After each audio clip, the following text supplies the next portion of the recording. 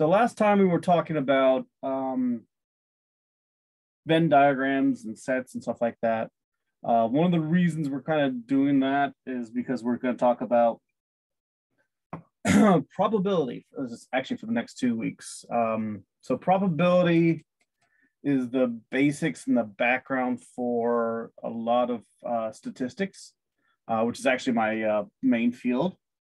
So what we're going to do is we're going to talk about probability and chances of events happening and stuff like that. If you have any questions, just bug me real quick and we can work on it. Let me make sure I have everything up. I am doing another one through Jamboard. I will go ahead and download the PDF when we're done and post that on Canvas for you all. Let's see, where am I at? So on to probability. So we're going to talk about probability, or basically the chances or the idea of how things may or may not happen. It's one of the reasons I have all these guys here. I play a lot of games that are based on chance. And we have a couple different things we want to talk about. The first is the different types of probability. So one of them is this part right here, a subjective probability. I'm just going to guess what may or may not happen. I can't verify it, but it may happen, it may not. It just depends on, how you think about the person giving you this part.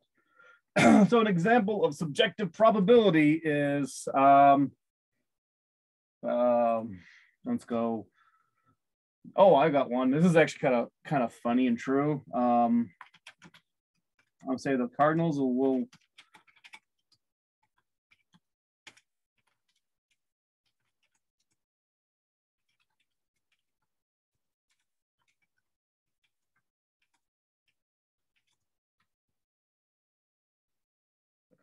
win the Super Bowl because when I move from a city, the sports team wins it all.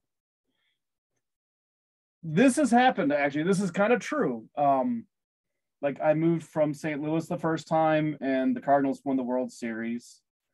I moved down to Arizona, and then from there, I moved from Arizona to Washington State, at which point the Diamondbacks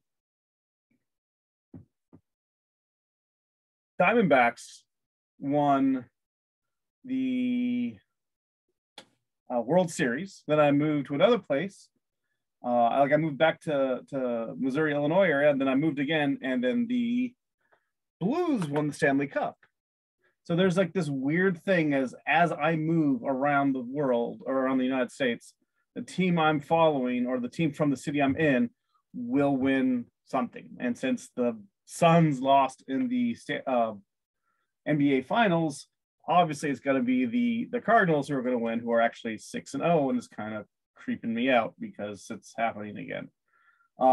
So that's objective probability. Is there a way to test it? Is there a way to say it's going to happen? Other than my weird life where this has happened everywhere I've been? No, that's subjective. It's going to happen because it's happened to me every time. I can't test it.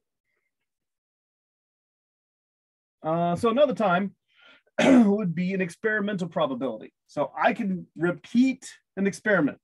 So I could take a coin, flip it over and over and over again, and if it comes up heads, about half the time. And then it should also come up in tails at this half the time as well. 1 second, somebody's bugging me. So that is an experimental. I can test it.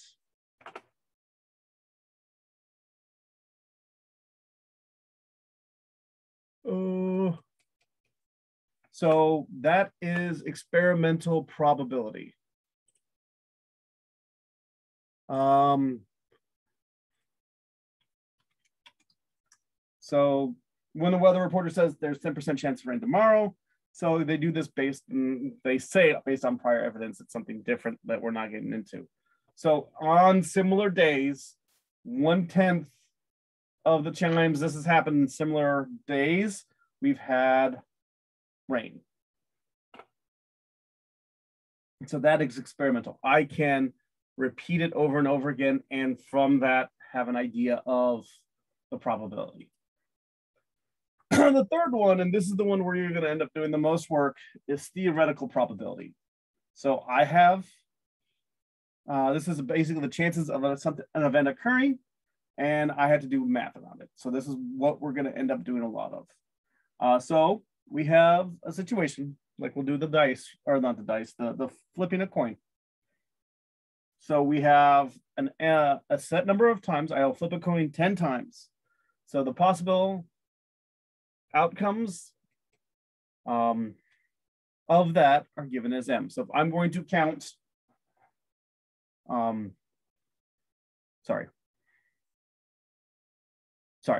N equally likely outcomes are possible.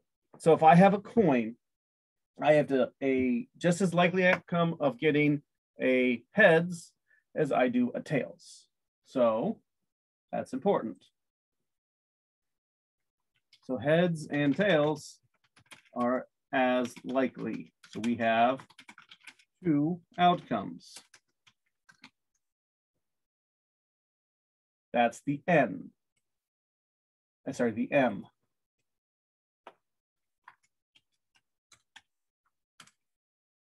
N is the number of times the outcome occurs. So if I have a coin and I want to flip it, I have a possibility of two outcomes. So on a coin, actually this is on the over here.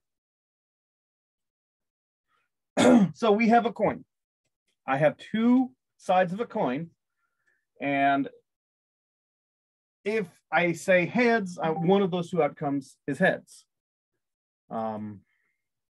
If I say tails, one of those two is going to be a tails.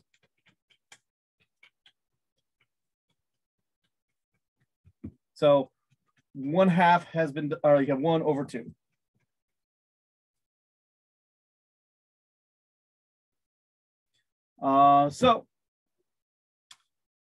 This is where we started working about. This is where we started dealing with stuff like dice. So we have a 6-sided dice. So 6-sided dice, we not have a 6-sided dice. Oh, I don't want to go and run and get one from the front. 6-sided dice, so normal dice that you play games with, not my weird D&D dice. We have a sample space, which we've kind of dealt with before, of 1 through 6.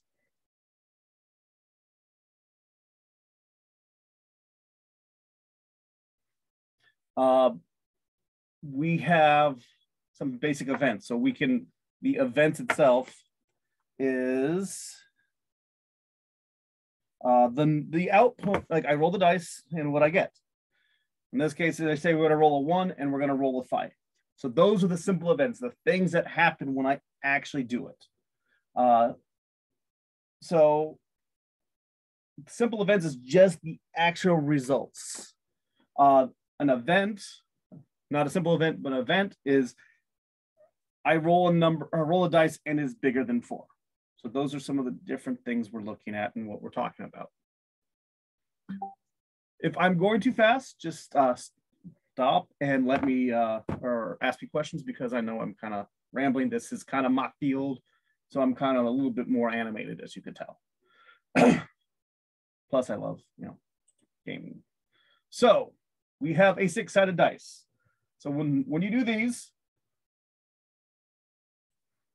so our M is going to be that 6-sided dice. Okay, so on here, we have these weird things pop up, and it would be kind of freaking you out if you have no idea what you're looking at. So P with any type of parentheses is the probability of an event happening. So in this case, we have P of rolling a 1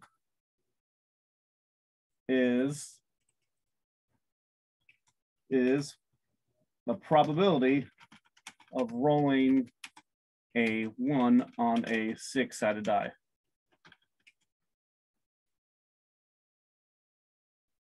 So how we do these? So we know we have that M. And we know that each event is just as likely given it's called a fair die. So a fair die is one where essentially if I roll a dice, each event happens as much.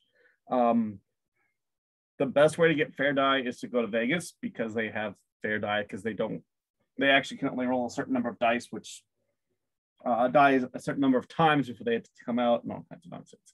Anywho, so I would have the same event happen. I have the same chances of the event happening. So because of that, that N is the 1. I only have one outcome where it is possible. So my probability of rolling a 1 is going to be equal to that N, which is 1, divided by M, which is 6. So I have a 1 in 6 probability of rolling a 1. So the second half, and this is where I hate to say this, doing a little bit more work may help, especially if you have multiple parts. Writing out the events, or sorry, the samples, or the possible outcomes, right?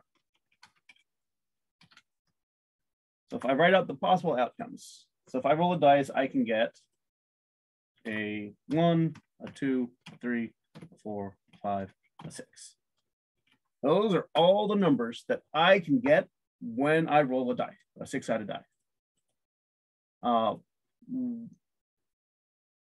The probability of rolling a number bigger than 4 is the second half. So what I'm going to do at this point, and this is kind of why we did it. So the numbers I can roll that are bigger than 4 are 5 and 6. So when I do this, this is my M. And so N of M.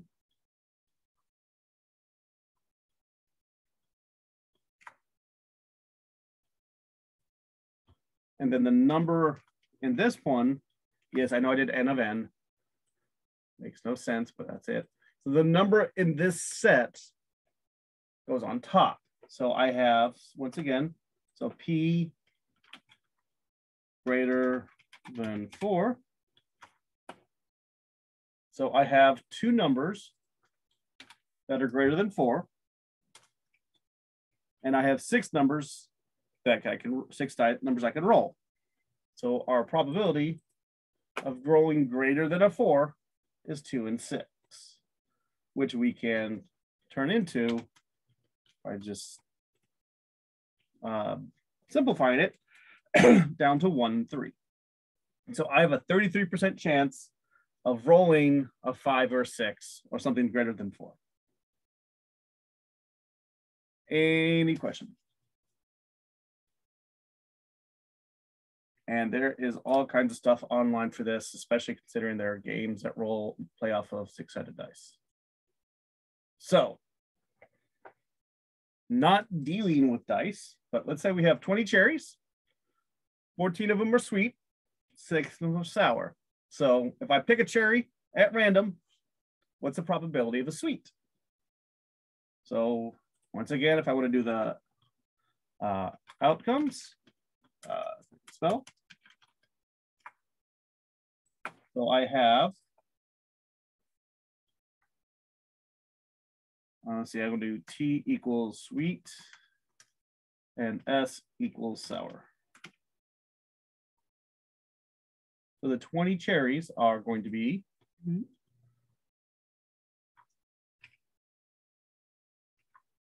1, 2, 3, 4, 5, 6, 7, 8, 9, 10, 12, 13, 14, 1, 2, 3, 4, 5, 6. This bit right here. So we have a vast number of them that are sweet and a lot of them, a decent number that are sour. So one of the reasons I kind of do this is if you look at them, you can see which one's more likely to happen just because you're visualizing it and you might have an idea of what your number should be. Because some people work that way. My wife works that way. So our M is going to be equal to how many sweet cherries we have, because we have quite a number of sweet cherries.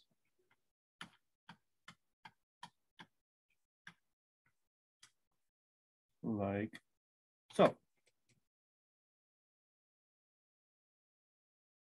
So our N is 20 and our M is 14, which gives us a probability of a sweet. It's going to be equal to 14 over 20, which is going to be equal to 7 out of 10. So we have a roughly 70% probability of pulling out a sweet cherry.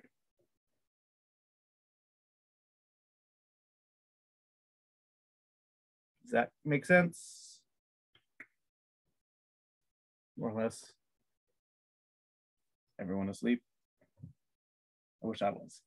Anywho, standard deck of cards. No jokers. So I played games yesterday and I use this all the time. So we have 52 cards in a deck. We have 4 suits, clubs, spades, hearts, diamonds. Values or your cards run from ace, which is usually a 1 or a 13, 2, 3, 4, 5, 6, 7, 8, 9, 10, a jack, a queen, and king. Jack, queen, and king are face cards. Ace is not. Games have their own thing. So these, you'll have questions on this because we love doing cards and cards have been around forever. What is the probability of randomly drawing one card from a deck and getting an ace? So on this one, what we need to do is we have our sample space, and I'm not writing all these out because actually they're written out here. So we have M of 52. There are 52 cards in a standard deck. Then they want you to know how many aces there are right here. So we just look right here and see how many aces we have. So we have, and that's your N. We have 4 aces. So 4 aces, 52 cards, we can figure out our probability. So 4 divided by 52. So probability of an ace is 4 and 52, which simplifies down to 1 and 13. Another way to look at it.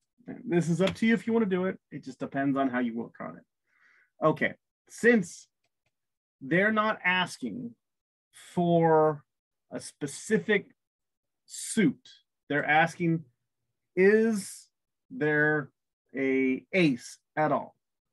What you can do is, because each suit has 13 cards, you could treat the probability of pulling an ace out of a suit the same as an ace in the deck in general. So like here, we have a 1 in 13 chance. Well, there are 13 cards in a suit, and then one of those is an ace. So the same probability can be applied to all of them. The second it asks for stuff like, what's the probability of pulling a black 9? What's the probability of pulling the queen of hearts? That's when things change. So as long as it's asking for a simple event that you don't have to change anything on, you can do stuff like that. Otherwise, I would suggest doing it this way and just making sure.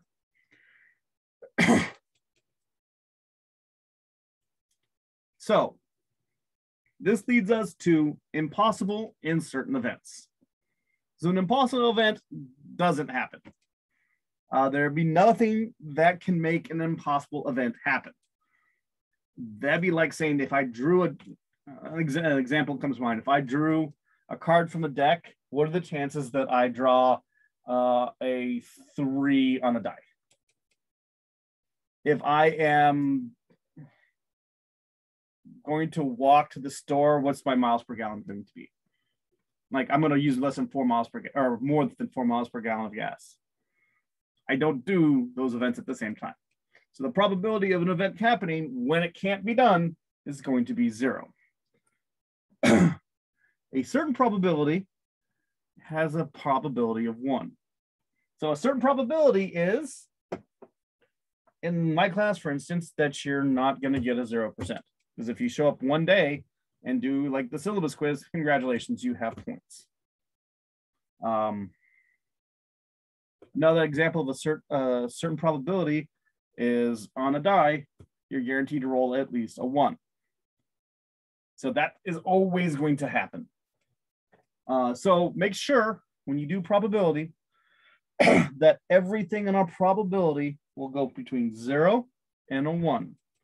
You cannot have an event that happens. You cannot have a negative event. If you have a negative event, you did something wrong.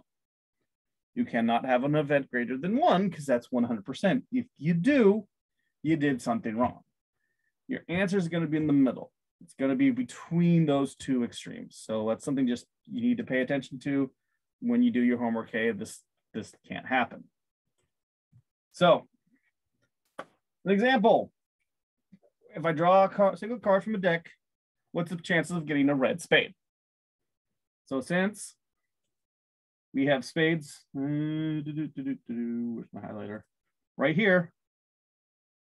And the spades are black. There is no red spade. So the chances of me pulling a red spade are 0 out of 52. There are no ways I can pull a red spade because an event can't happen. At the same time, if you ever lived in Seattle, it rains a lot. So if I wake up, it's cloudy and drizzly, and the weatherman's saying there's a chance of rain is 100%, guess what? Your chances of rain are 100% because it's drizzling outside. Whether or not the weatherman says it or not, it's raining outside. So the event happened. It is rainy.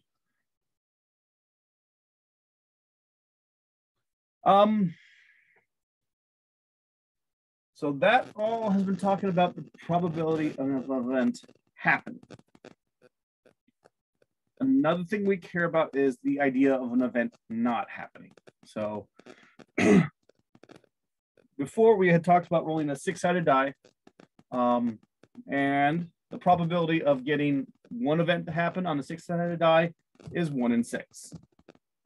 So we have, for instance, if I want to roll a 6, the probability of getting a 1 in 6 or a 6 is 1 in 6 because that's how it works.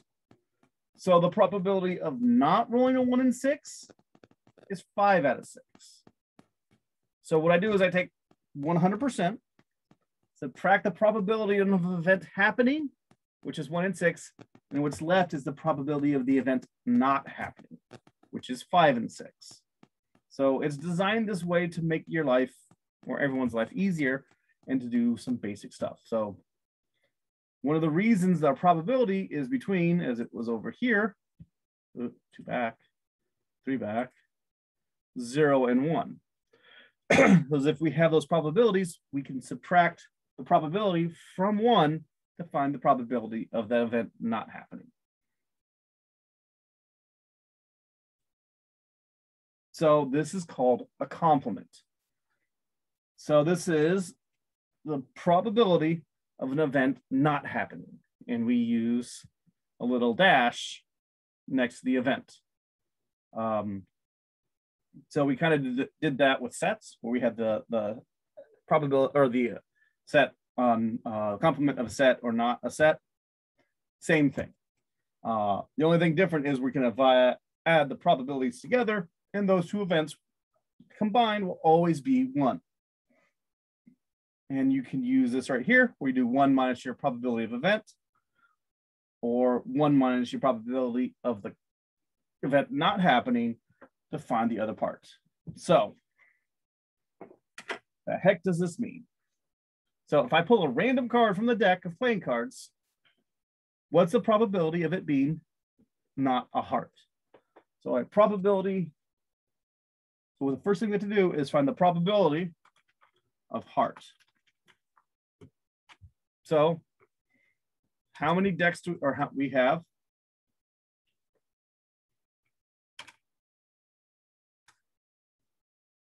In a deck, we have 13 heart cards, and we have 52 cards. Now, because some people's brains work this way, I can find the probability of heart. 13 divided by 52, which is equal to 1 out of 4. And from that, P heart not. So 1 minus 1/4 or 3/4. And that works. Another way to do it is I could take, draw a line between the two. Another way to do this would be to take 52 minus 13 would be 39 not heart cards. So I can subtract hearts from total cards to find total not hearts.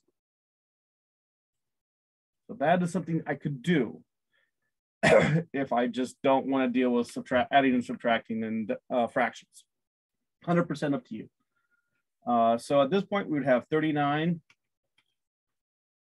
not hearts and 52 hearts, which would give us 3 out of 4. It does the same math. It just depends on how you want to do it. Do you want to subtract 1 minus a probability, or you want to subtract the number of heart cards from your total to get the number of non-heart cards? It's up to you how you want to do it.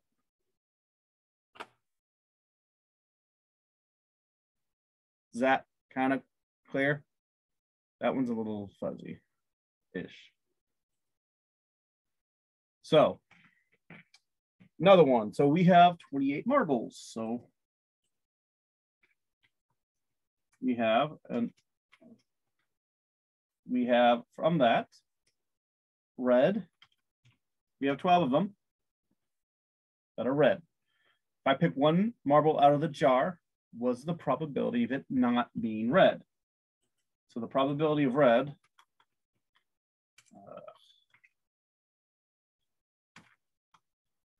is going to be equal to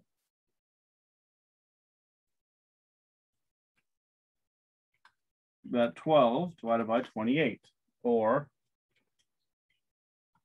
3 out of 7.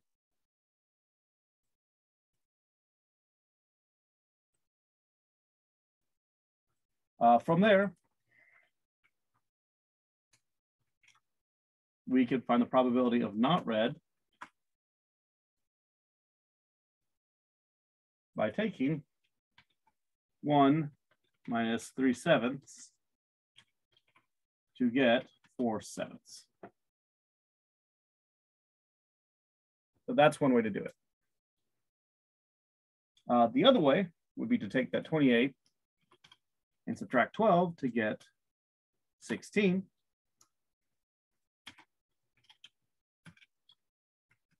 To get 16 not red marbles. From there, probability of R not is going to be equal to 16 divided by 28, or 4/7. So we get the same thing, just depends on how you want to deal with it.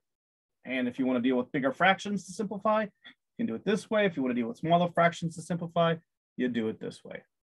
It's pretty much the main difference between the two.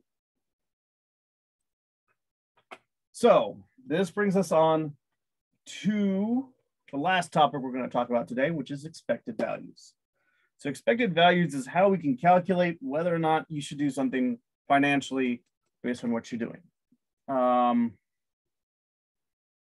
This is the most useful and the one that most people ignore. So the insurance policies use this. This is how insurance companies figure out if they are worth insuring and at what cost. The credit cards do the same thing.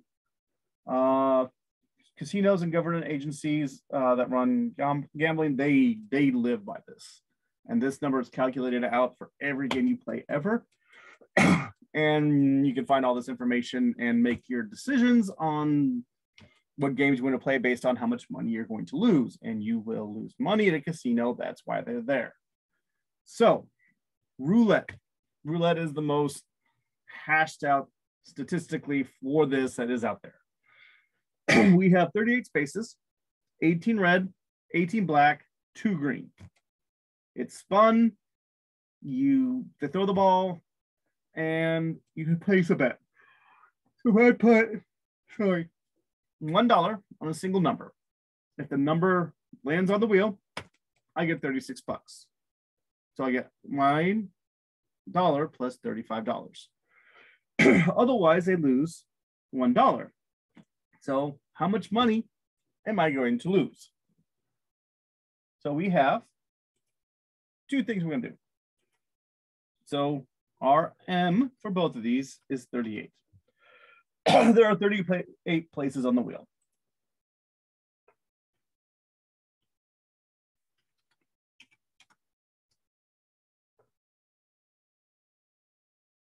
Ugh. So this is a simple one. This is an easy one because we don't have to worry about the colors. So there are 1 space is a winner.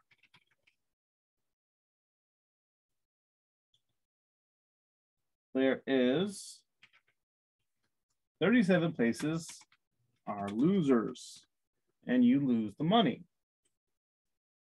So in order to find this, what we have to do is we have to take the chances of winning times how much you win. So we have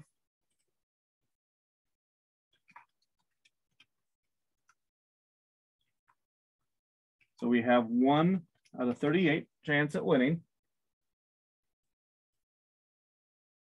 And the chance of losing, which is going to be 1 minus 1 divided by 38, or 37 over 38. Which you could have found out by putting 37 over 38. So then if we win, we get $36. If we lose, we get a negative $1. Let me put the $sign. So we lose $1 if we don't with that one, and then we gain $36 if you do this. So what we do, you take the probability times how much you're getting or not getting, and multiply them. So 36 times 1 over 38 is, let me get a calculator for this, 0.95. You would gain on average 95 cents. 0.95. And the other one, 37 times 38 times, 37 divided by 38 times 1 negative, you would lose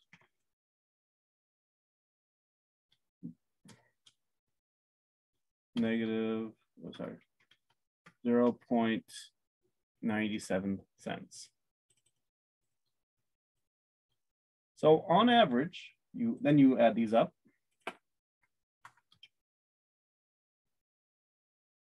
You would lose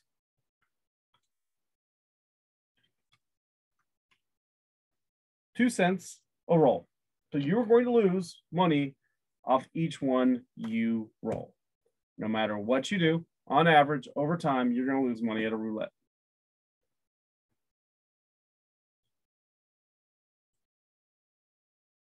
So that's how you figure out expected value. You take the probability of it happening. So let me write that out.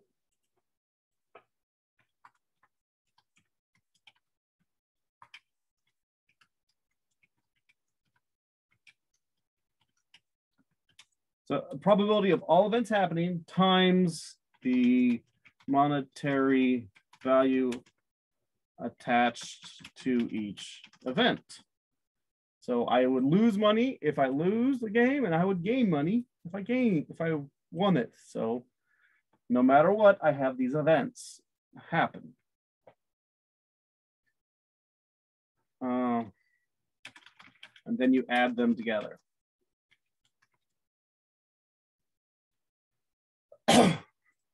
So another event, back to the roulette. So we have 38 spaces, 18 red, 18 black, 2 green. I bet $1 on a single number.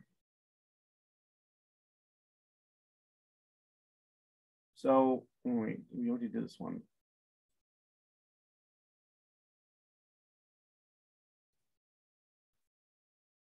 So on average, if I,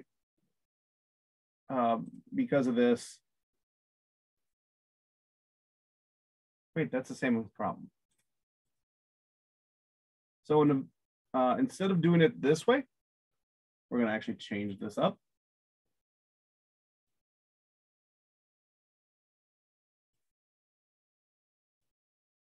Actually, I'm not going to do this one. We already have this one, so I'm not going to do this one. Sorry. So this is expected value, and there's a lot of stuff that covers expected value. The last one we're going to call, so this is just the basic notes. So expected value is that average gain or loss based on events if you repeat it many, many times. So we can kind of figure out the value by multiplying each outcome by the probability of an outcome and adding everything together. So if we have a negative value, which we did there, you shouldn't play that game. Since on average, you'll lose money. It'd be better to play a game with a positive value, if you can find one. If the expected value of a game is 0, it's a fair game, since neither side has an advantage. I think one of the few fair games out there is poker, because, or it's a fair game, I think, because you're not playing the casino, you're playing other players. So the casino could really care less. They're probably going to get money based off like entry into it, or you're gambling in other places when you're playing poker. So expected value for casino games is a negative for the player, which is a positive for the casino, or else it'd go out of business. Another one that has a negative expected value is the lottery, and I could probably look it up. So the expected value for Powerball, for instance, is